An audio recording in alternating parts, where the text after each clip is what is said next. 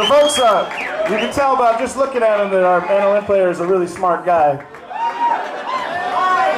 It's really true. And he's been doing some research lately, and we're very passionate about bluegrass and the history of bluegrass. And there was a grant found in an archive in New York City that right before 1946, which is the culmination year of when Lester Flatt and Earl Scruggs joined Bill Monroe, there was a very short period where the bluegrass boys had a saxophone in the band. And it's true. It didn't last. It turned out the guy was an asshole, and Bill Monroe let him go. How fitting. But we're gonna bring it back tonight, just for tonight.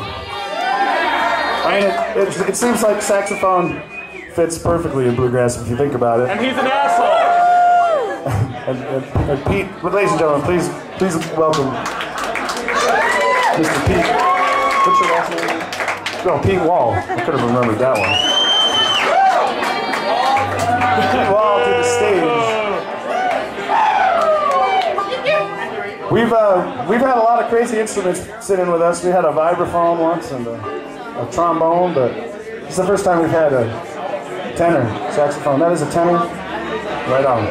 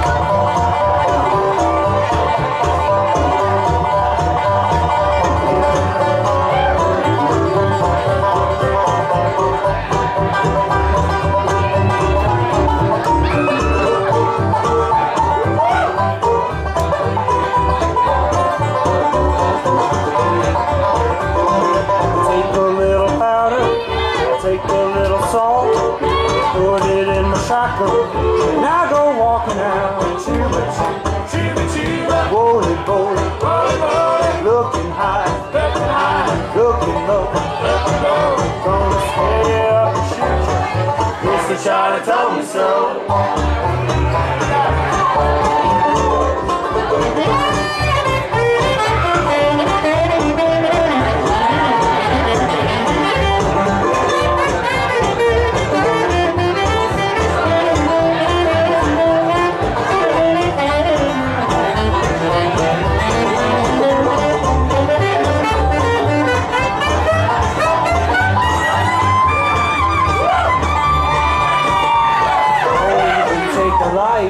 Won't even take a limb, just some load my shotgun, take a little spin, roll it, chuba chuba, looking high, looking low, gonna stay up and shoot you.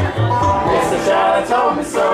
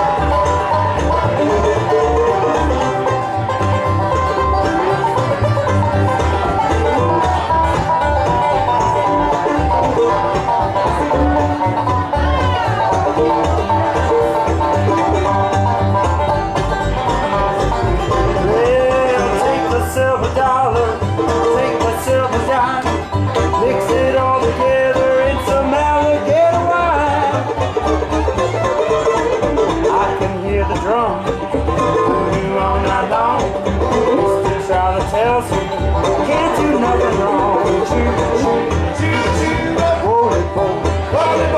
Looking high, looking low, gonna stay up and shoot you. Mr. Charlie told me so.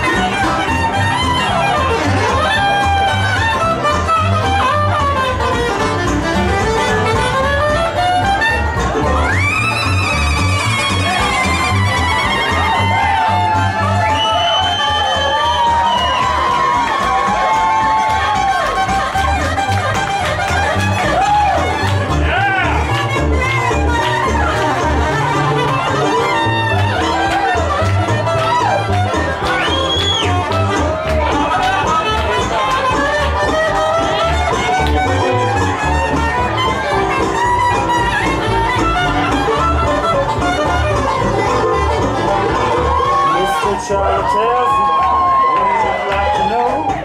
Give me a little warning before I let you go. Choo choo, choo choo, roll it, looking high, looking low, gonna stay up and shoot you. Mr. Charlie told me so. Mr. Charlie told me. Mr. Charlie told me so.